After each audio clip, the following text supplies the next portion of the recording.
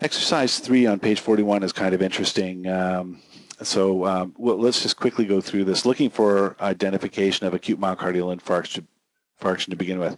Can we see ST elevation in lead 2? No.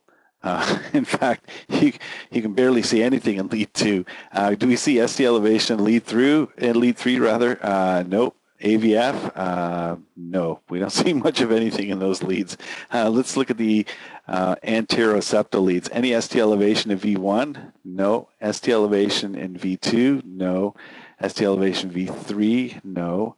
V4? No. Let's look at the lateral leads. V5? No. V6? No. And we don't even have to look at 1 and AVL, because 1 and AVL are high lateral leads, and that means that if you don't have ST elevation in V5, V6, in other words, if there isn't a distal occlusion of the circumflex, then there isn't going to be a proximal occlusion of the circumflex with ST elevation in 1 and AVL. So you would have to have ST elevation in V5, V6 in order to see it in 1 and AVL. The one exception might be that 10% of the population whose left ventricle or left lateral ventricle and inferior left ventricle is fed by the circumflex artery. But in that case, you'd likely have ST elevation in 1 and AVL as well. Anyway, the interesting thing about this ECG is the QRS complexes. If you look at lead 2, it looks like the patient's asystolic. And this is why, I tell paramedics, or try to remind paramedics on a regular basis, don't just monitor in lead 2. I get people coming to my office saying, Rob, what is this ECG? And my answer back will be, well, do you have a sample of it in another lead?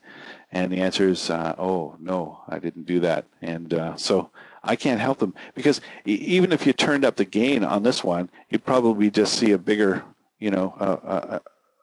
a wider line and nothing else. So important to look at other leads. And it's not uncommon for patients with lung disease like COPD to have tiny, tiny complexes. And that's because the monitor doesn't pick up the cardiac signal very well through diseased lung tissue.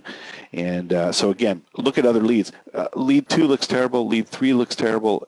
AVF looks terrible. So, in this kind of patient, it might be worthwhile monitoring an MCL1, where you place the positive electrode in the fourth intercostal space, right sternal border, and turn the ECG machine to lead 3. So the negative electrodes on the left shoulder, the positive is sitting over the atria, and at least then we get some complexes. Or do a 12-lead ECG to see what you find there.